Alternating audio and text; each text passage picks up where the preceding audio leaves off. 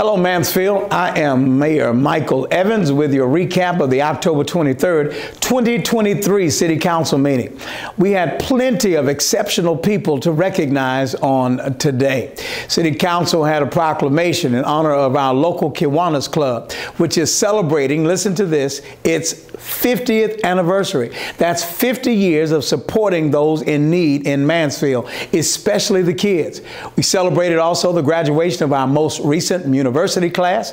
These residents spent the last 12 weeks learning all about our organization and what it requires to provide remarkable services and experiences here in Mansfield. And I hope you'll sign up for our next program that will begin in August. City Council had the honor of presenting challenge coins to 15 Mansfield youths who were recently commissioned in military service and are about to begin the next chapter of their lives. These folks exemplified the best traits of our community, and we wish them good luck and we pray God's blessings on them.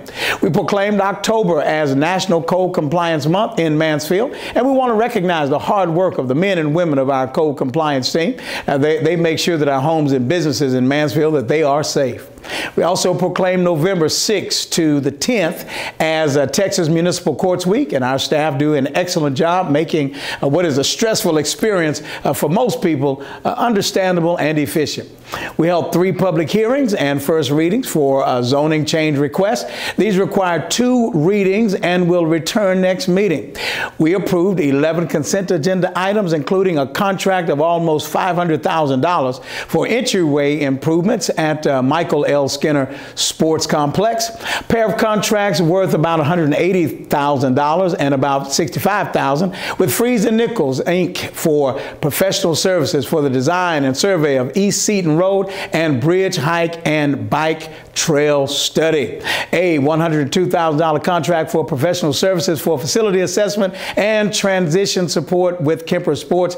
The City Council heard an update on recently created Mansfield Youth Council. This group of local teens is going to help us to get a good understanding of what we do here in Mansfield. Also, future land use plan and downtown streetscapes projects are going to be looked at and listened to by these young people. Now, staff is gearing up for this year's Veterans Day Parade and Salute on November the 11th. Mark your calendars for what's shaping up to be a good family day out in the historic downtown Mansfield. Now, in the afternoon work sessions, we discussed the Cultural Arts Master Plan and the Mansfield 2040 Future Land Use Plan.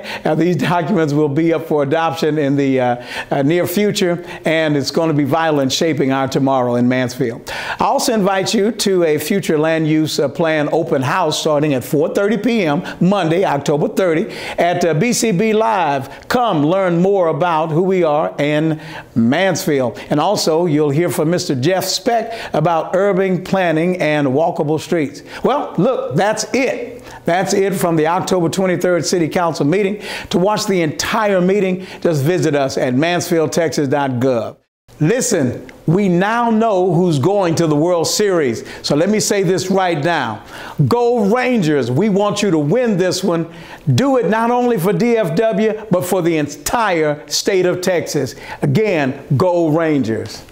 All right, until next time, I am blessed to serve as your mayor here in the great city of Mansfield, Texas. And listen, you all be safe. Have a great time for Halloween, harvest festivals, all of that's taking place in our fair city on October 31st. Listen, make sure that you take care of those kids and have a great rest of the week. God bless you. Thank you for letting me serve you.